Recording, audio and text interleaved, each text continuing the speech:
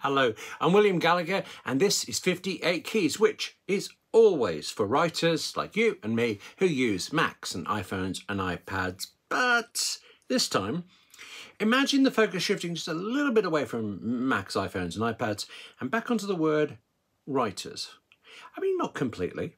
We're still talking about using Apple gear to write, but this is the first of 5 special editions of 58 Keys about people instead of devices. If you're watching as it originally goes out, this is Christmas week 2020, and there are 5 people to meet, one every day. If you're watching this later, then, well, it isn't Christmas, but you still have all 5. They'll be in a playlist. Later in the week, across the week, we get to talk with writers from television, stage, novels, non-fiction, and quite a bit more. You've got to subscribe. How can you miss any of that? Right now, though, we're starting with Ken Case. He's CEO of the Omni Group, and while you will hear him in a minute insisting he's not a writer, he is really. He and the Omni Group wrote and developed OmniOutliner, a Mac, iPhone and iPad app that very, very many people plan novels and articles in, and which I have planned out 60 or so scripts and close to 800 events. Ken Case, Omni Group, thank you so much for being on 58 Keys. Oh, well, thank you, William. Thank you for inviting me. This is my pleasure. There is a key reason, really, which is obviously OmniOutliner, but also 58 Keys and really me. We talk about writing tools mostly in order to avoid actually doing any writing. You seem to be worse, though.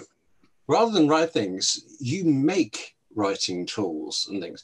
Did you make it to scratch an itch for yourself? Are you secretly an outlining, planning novelist? Well, definitely not a novelist. No, there's not a, I don't have the writing itch that true writers have, but I've always put my thoughts into outlines as I was just trying to organize my thoughts and think about what I'm building. In fact, really writing code in some ways is a lot like building an outline. Like you often start out with the high level structures of what you're trying to build, and then you're breaking it down into smaller components, and then you're putting it into code that becomes something on the screen. And outline, writing an outline can help me with that process. Yeah, but hang on, you've been doing this a long time. You don't need to plan it out. It just comes out of you, doesn't it? No, not at all. I have to plan it out for sure. I mean, not everything has to be planned out. It's true. With enough experience, you can sometimes sit down and just start building something. But there are a lot of things that really do need some planning, and it helps if I sit down and take some time and at least write down my thoughts and maybe a couple different ideas of, approaches around how we might do something. The Omni Group as a whole has been doing this, and you've been doing this for, is it 30 years now or more? Well, so we started working together on some projects before we founded the Omni Group in about 1989. So that's been 31 years, I guess. That was on the Next platform. But then we actually registered omnigroup.com, and that's sort of what I consider the Omni Group birthday or whatever birth date in 92. So that's 28 years ago now. Oh, that's not that many. How far into that? Was OmniOutliner an early product for you? It was early in our Mac, in the Mac part of our experience. So. Maybe I should give a little bit of just a brief history. I did mention already that we started out working together on the Next platform. Next being the platform that Steve Jobs founded when he got kicked out of Apple. So he was no longer able to, continue working on the Macintosh, and decided to build Next computers. Like, what's next? All right, here you go. And so he designed a Unix workstation that was very powerful for its time. He was not allowed to compete with Apple in terms of sort of consumer level devices. So he went for the high-end education market, I think was one of his early targets. And at that time, I was working at the University of Washington. And so I was in the education market. And I saw these Next machines, and I'm like, wow, I just fell in love. They're incredibly powerful. They had a great Unix layer for underpinnings, which as a technologist I care about a lot, having a solid operating system that it was based on instead of the toy operating systems that I thought the PC and Mac were at that time. And so fast forward, Next itself did not succeed very well in the market. And I should note, in that first decade of Omni's life, we were building products like our web browser in the beginning of the World Wide Web. So, we had a web browser before Netscape, before Internet Explorer. But then when Next kind of was failing as a company and looking for, well, what are we going to do now? Apple ended up buying Next, and that became the underpinnings of the new Mac OS X operating system. But it took a few years to get there. So Steve came along with the acquisition, Steve Jobs, and ended up in charge of Apple within a very short period of time, like 6 months after he got there. He was the interim CEO, CEO. And then we started working towards Mac OS X. So as we were looking at the launch of Mac OS X and thinking about, well, what can we help contribute to make this platform succeed? We want to make sure that it doesn't fail the way the next platform failed. We started thinking about building productivity apps that weren't Microsoft Office. Microsoft was already committed to being on the platform, but things that could help people think and communicate. And so OmniOutliner and OmniGraph were two of our earliest tools there. Like I say, there is no day I can get through without OmniFocus, your to-do app. I don't think there has been a day in a long time that I haven't used OmniOutliner. And OmniOutliner got me out of various, the project manager has got me out of some scrapes. But OmniGraph is the one I just don't understand. But speaking of not understanding things, there you are. You just said Microsoft had already committed. So Microsoft Word was coming to Mac OS X, and it was already on the Mac. Word has an outliner built in. I don't like it. But if I'm a writer who loves outlining and I've got Word, how do you even make somebody look at yours? And why is it worth getting a separate outliner? So our outliner was really designed with outlining as its primary use case. Like what you're trying to do as an activity is build an outline. I mentioned that I've been thinking in outlines for a long time. In fact, the first outlining editor that I used was Emacs in, I think, 1985 or so.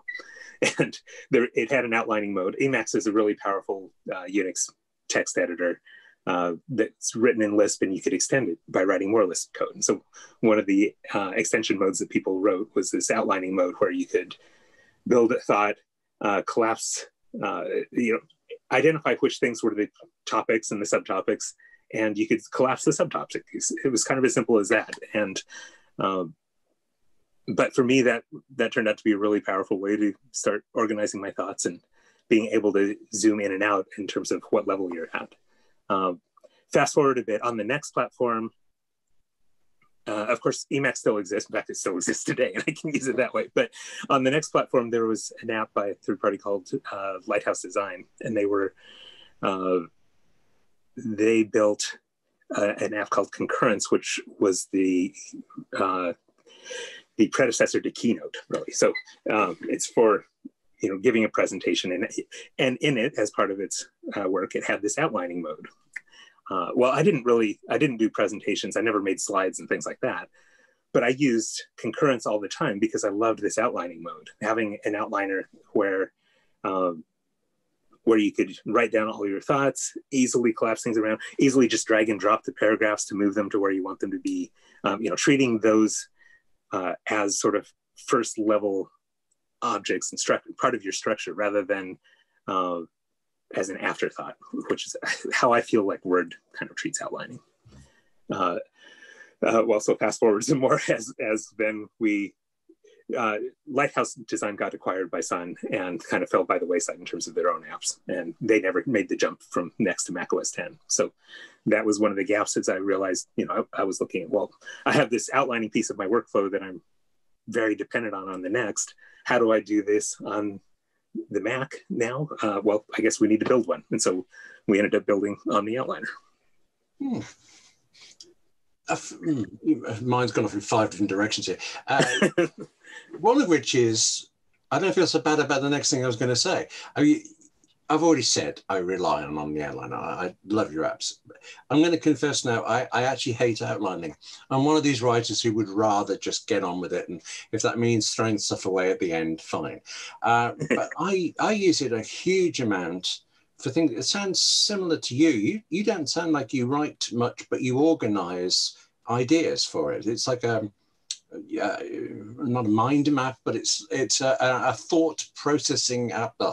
Why call it an outliner then, and put off all the writers who are like me?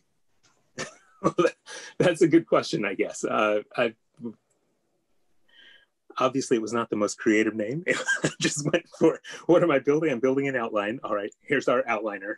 And how do we brand that along with all of the rest of our products? Well, we put Omni in front of it. So it's OmniOutliner. As simple as that. OmniOutliner, OmniWeb, OmniGraphel, OmniPlan. I'd say I'm honestly surprised how many people I know who tried OmniOutliner only because they loved OmniFocus, your to-do app, and wanted to see what else you'd done. And in fact, that happened with me. I just kind of tried it to see what you did. I tried the trial of, I can't remember the version number now, tried the trial, and on the end of the first day, I bought it.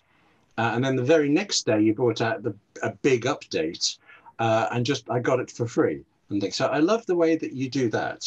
But isn't that expensive for you? I mean, I might have grumbled that there was a new version, but I was no. I might not have bought it that day then, but you could have got some more cash out of me. You're not wringing the market full of money. No. Well, it's never been our goal to optimize the amount of cash that we can get out of our products. I mean, obviously, we need to make a living, so we can't just give away our software for free, and we do need that living. Our work to be sustainable. So when people buy our software, they're paying for the work that we have already put into it effectively. And we do give free updates for a while because we don't think we should be charging people constantly for it. In the model, at least, where you're paying sort of upfront for the software, paying for what we've done so far. But yeah, when somebody has just bought a software package, or even if somebody, leaving computers in this whole field aside altogether, if you buy a car and you invest in that, and then the next day a new car is announced, you're going to have a bit of buyer's remorse around it. And that's the last thing we want our customers to ever feel about any of our products, is any sort of buyer's remorse. So we have a 30-day money-back guarantee in the first place. We have the trial so people can hopefully avoid buying it before they, ever even having the notion of remorse. But if they did have some sort of remorse, they have the option of returning it. And then we'd like to give 6 months worth of free upgrades so that anybody who's purchased recently doesn't feel like, oh, I timed that wrong and now I'm being asked to pay again. Yeah. I mean, that's great that you do that. And there are companies, I'm sure, that don't. In fact, Apple doesn't. Apple will sell you the latest thing until the minute it isn't the latest thing anymore. But what about... Now we also offer subscriptions, I should mention. So people who just want to dip their toe in the water or don't ever want to worry about timing whatsoever, they're not paying for all of the work to date. They just pay on a monthly basis for the work we're doing right now. And they get the latest thing, whatever that happens to be.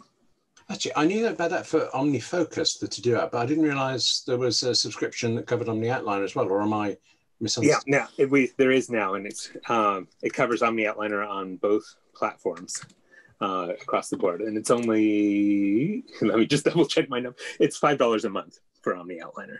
And it gives you the latest version on both Mac and iPad and iPhone, or all the platforms. And you never have to worry about paying an upgrade. But it is more expensive in the long run, I think, than paying upfront. But it's less of an upfront investment. So we just offer the people a choice. We don't force them down either path. How about a nicer way of getting my money?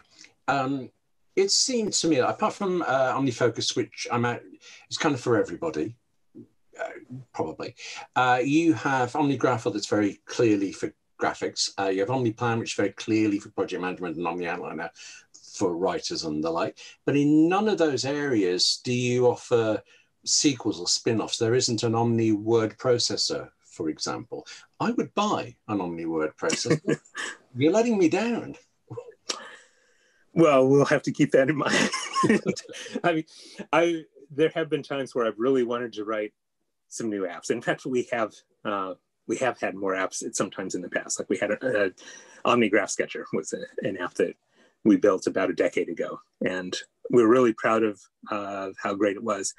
But what we realized a decade ago is when 2010 was when the iPad was introduced, and when we went from trying to support our products on just the Mac platform to now trying to support it across the Mac, iPad, and even iPhone now, we realized we were just spread too thinly and we needed to do something about that. And so we focused down onto some core products for a bit.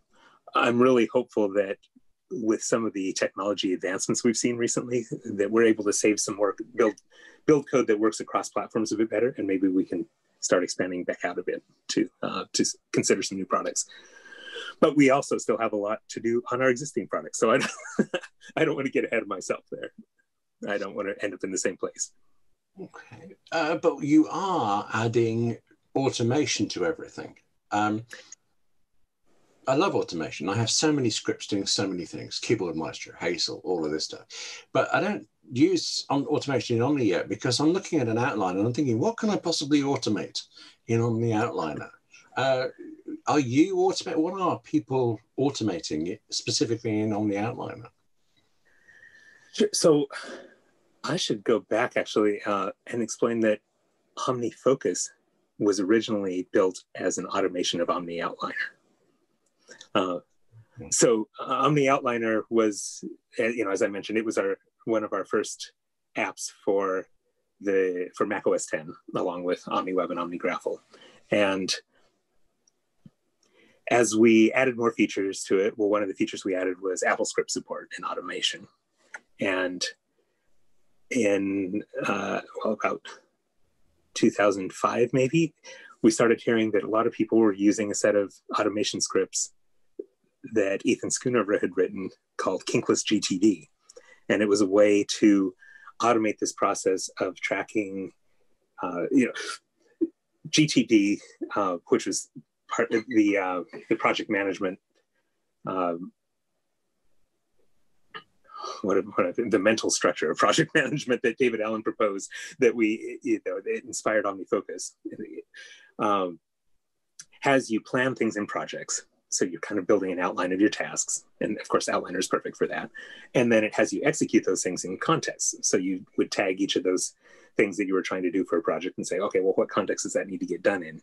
And you would then go to your context list, list all of those things. And then when you're doing the work, so you plan the work as one phase, you're doing the work and you do the work by context, which is much more efficient. So when you're at the grocery store, when you're out running errands, you're running all of the errands that need to be run, not just the ones for a particular project where you go out and then you come back and realize, oh, well, I also have this other project that needs an errand. So I go out again and then come back. And this notion applies to mental work as well, right? Like I have a mental context of I'm writing code versus I'm writing a blog post. And those are kind of different mental gears. And if I'm thinking about writing a blog post, it's easier for me to write several blog posts in a row or to fix several bugs in a row by grouping those things into context, even if they're in unrelated projects. So this set of automation scripts for OmniOutliner, the Kinkless GTD scripts, would take your plan stuff, look at the column that said which context is this in, and then it would build a parallel tree of, well, here are all your contexts and their items. And then if you check things off in either place, it would sync that up and make sure the other one was checked off.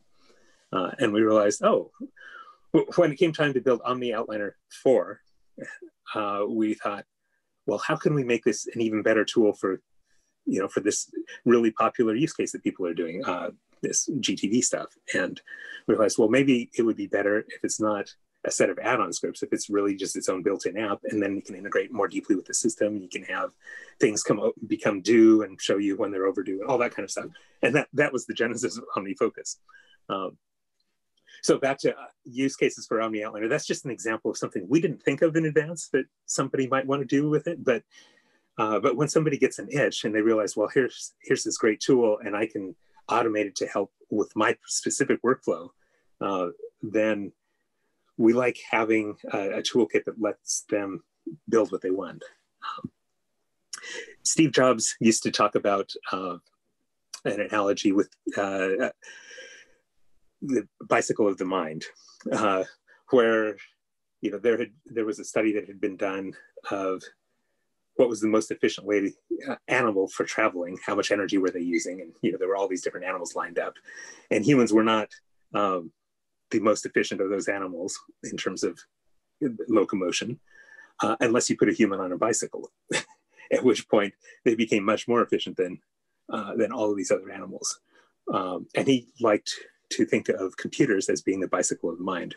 And that, is something that has really inspired our use of OmniOutliner, or our development of OmniOutliner and of automation, and letting people kind of build things that make themselves more productive. Yeah, again, mine in several places. I'm not going to pick, I think the one I want to pick on is quite small, but just feel like you mentioned about sharing code, sharing things, and that's obviously, we're talking about Apple Silicon for it. There are two last things I want to ask you about, and they're both to do with Apple Silicon and the Omni Group. The Omni Group was featured in Apple's presentation about this, and you, as a developer, were exactly as enthusiastic as everybody. Now, I know Apple's hardly going to feature anybody going, nah, but you were exceptional in that with a harp. Why didn't we see more of the harp? What did you do with the harp? Is there an Omni Harp app? Well, they just saw the harp because of where we were filming this this work, and they're like, "Oh, do you actually play that harp?" And well, yeah. Do you think you could play a few notes? Like, well, sure. Let me pull that out. The curse of playing the harp is every time you pull out the harp, it needs tuning again. But so, well, I can probably at least do a quick arpeggio, and that'll be okay. So that is what I ended up doing in that presentation. It was a great moment, actually. It felt very joyous. The impression I have from you and all the other developers is that that's how you feel about Apple Silicon and the future of the Macs. But it's amazing. Yeah, absolutely. Shortest description is Apple Silicon Macs are a lot faster. I think that's a fair shorthand. I can see that being great for developers as you're coding intensive apps. People edit videos and fine, but here I am as a writer. Am I going to even notice a difference in, say, OmniOutliner on my expensive new Mac? So using an app like OmniOutliner, I think it wasn't slow before. At least I hope you haven't found it to be slow. And so what you're going to find, though, is it's not just about how fast things get done, but it's how efficiently they get done on the CPU. So these CPUs are so much, the M1 processor, or system on a chip that Apple has developed for these new Macintoshes is incredibly energy efficient. So yes, it's nice that it's also super fast. Like for me as a developer, I pull out this new MacBook Air that I just got 2 days ago. And if I build OmniOutliner on here, for example, I can get it built from scratch in a faster time than the most powerful Mac before, even the Mac Pro, the $8,000 machine. And so that's amazing. But the other amazing thing is that it's just not using nearly as much energy. So your battery life takes you through the entire day. Even if you're watching video, the battery life is just going and going. And so it's not just about, well, yes, I can get 2 compiles done in the same time that I could previously do 1, but it means my battery is going to last twice as long because the processor is so much more efficient. when we can go back to coffee shops, we writers can go where we're supposed to and sit there in Starbucks and use, well, we don't even use their power anymore. Yeah, you can go to a park bench or something. You don't have to be in a coffee shop.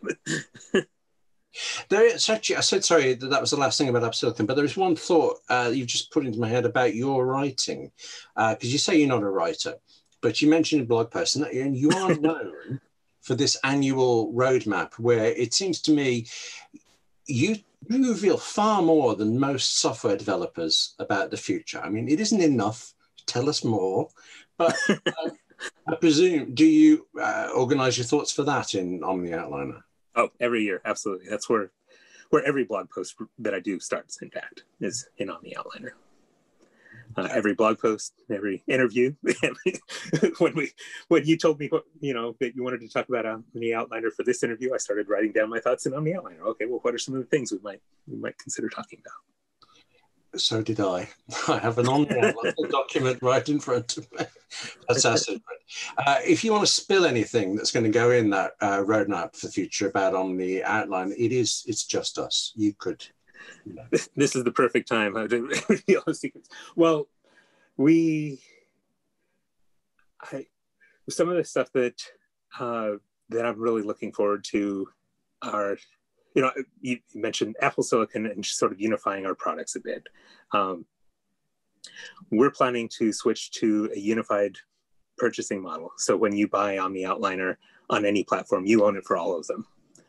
We already do that with the subscriptions. I think I mentioned that just briefly earlier, but we're planning to bring that to all of the purchases. So whenever you buy OmniOutliner for Mac, you now will own it for iPad or vice versa. And you don't have to be thinking about, which platform am I on? Do I need to buy it again? And so on. That's one of the important changes coming down the line. That's very nice. Oh, okay. I'm not going to get any more out of you, am I? Well, you will in January when I do the next roadmap blog post, of course. Okay. Ken Case, thank you so much for being on 58 Keys. Real treat to get to talk to you after years of emailing about OmniOutliner and things. Thank you. Oh, it was my pleasure. Thank you. Ken Case, developer of OmniOutliner. You can follow him on Twitter at kcase, and there's more about OmniOutliner, the app, and actually all of the apps we mentioned on omnigroup.com. Thanks to Naomi Pierce for arranging this. I should say, there's a whole episode of 58 Keys enthusing, really, about OmniOutliner, and actually it's been one of the most popular editions of them all, which makes me particularly happy because I love that app. Everybody should use OmniOutliner. Each of this week's 5 interviews actually was planned out in OmniOutliner, and so is what I'm saying to you now. So hang on, it says, tell you we've still got theatre, television, novels, and non-fiction writers to go. Don't miss them. I've obviously already seen them. I was there. I did the interviews. They are a treat. So subscribe to 58 Keys, and there's that bell icon thing, isn't there, that notifies you when the next interview is out. Do the clicky thing of that. Thank you for watching. Take care of yourself, and I'll see you soon.